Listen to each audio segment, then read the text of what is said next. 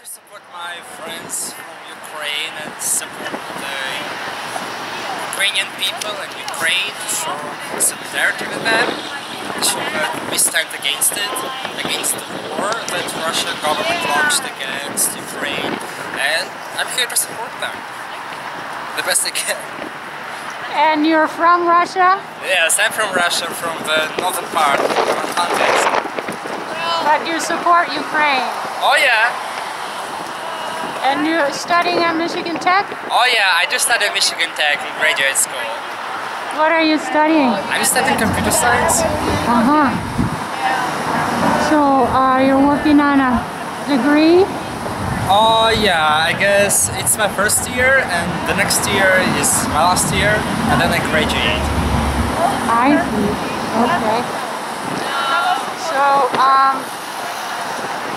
do you have news from your family or? I'm sorry? Do you have any news from your family during this?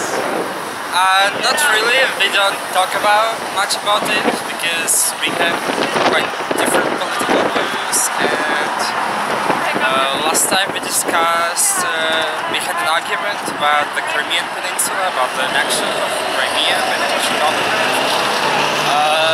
They forced me to leave the house, so yeah. So oh dear.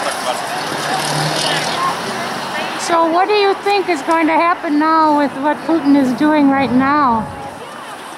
I have no idea. I wish I knew when it's gonna get over, but only God knows. Yeah. Okay. Well, thank you very much.